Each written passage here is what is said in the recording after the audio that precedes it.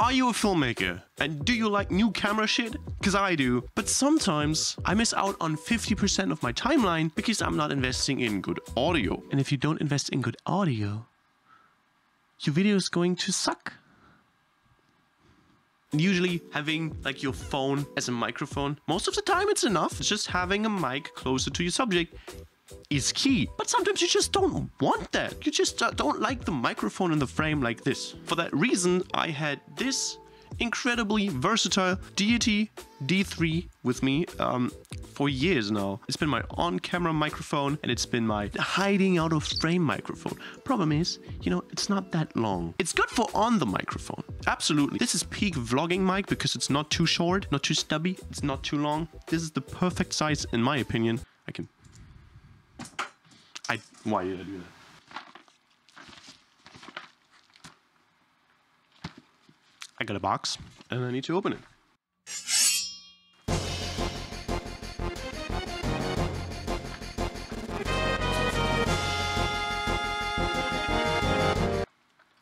I didn't think this would work. Fuck. So the first time I ever heard about the Deities, the brand in general, was a review for the Deity VMic D3 and the Deity VMic D3 Pro. And it was a review by Kai Wong. Oh god, I love that dude. He's so cool. If you don't know who Kai Wong is and you are a filmmaker, go watch his shit. He is amazeballs. Ooh.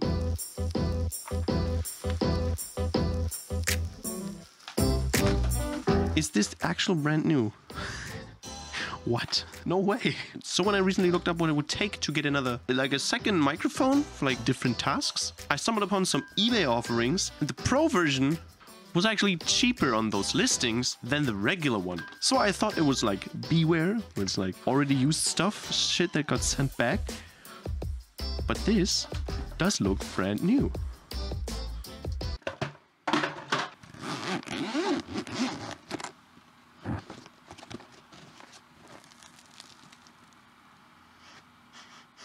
Whoa, it even smells new. What the fuck? How old is that? Wait, how old is that thing by now? Let me check this. Isn't it like 4 years old? 2018. Holy. What? So why not just, you know, get an older one, get an XLR one, get like a proper mic, instead get this one? Because of something that is very important to myself. For me, personally, I like versatility. For example, my most used lens on the Sony is a zoom lens. Just because I can zoom, I have like all the focal ranges that I need, ever. Versatility as a small creator is key because then you have to spend less. So sacrificing just a little bit of audio quality, it's totally fine for a little bit of versatility. And I think this right here, and I think this right here is the perfect example. So what do I mean? First of all, it has an internal battery. I can charge this thing over USB-C. It's crazy. And I trust this battery enough that it will last me for like a long time. And that was key for me, where it's like, yeah, very versatile. I can use this for like everything that I need. Second, the audio quality is a bit better. Obviously, it's a bit longer, which means it's more direct. You know, I can have it like out of frame, like let's say over here or something, and I'll still have crispy clean audio, which is something that I would like. Another thing this thing has is a gain knob, which I think before this I have never seen on a microphone. Again, remember this was back in 2018. It's been a while, but it's smooth.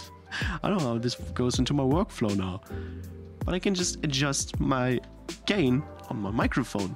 It's a squeak. Ta-da! So there's only one thing left to do, is to test it.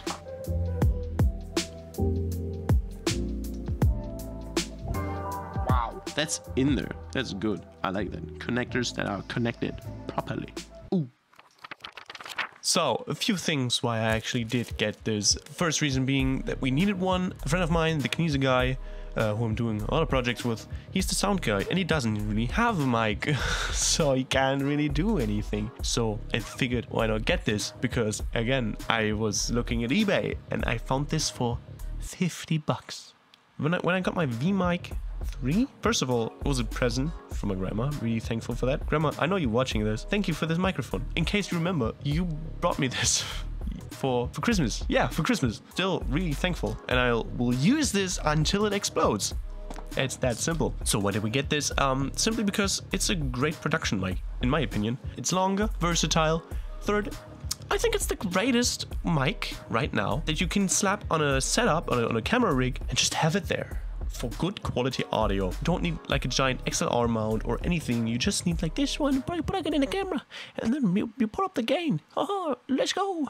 I want to know, how does it sound in comparison to this one right here?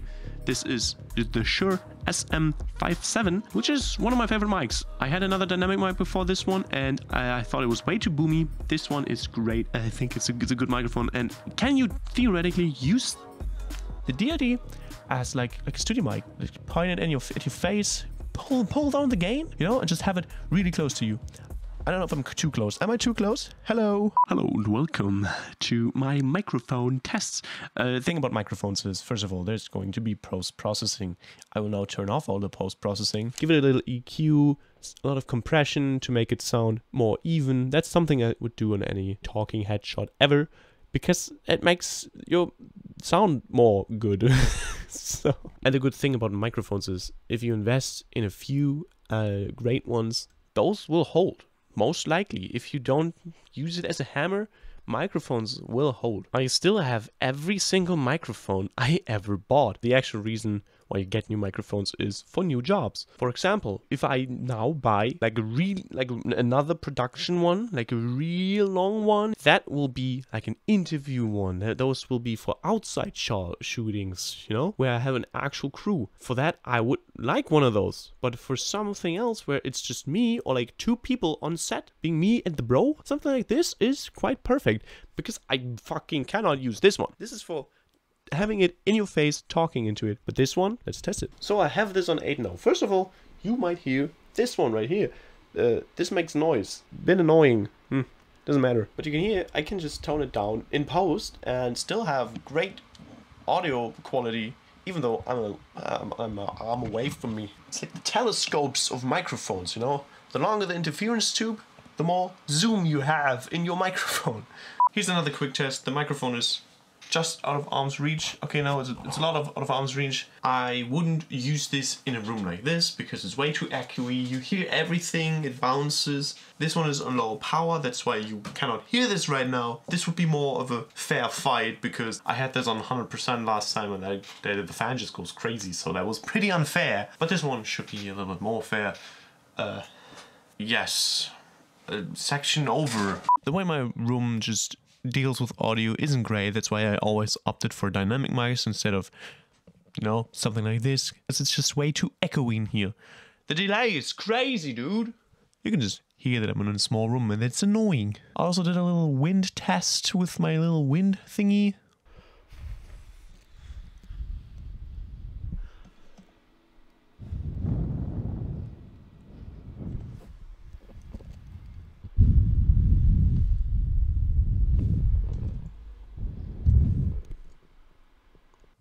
That was cool, I guess.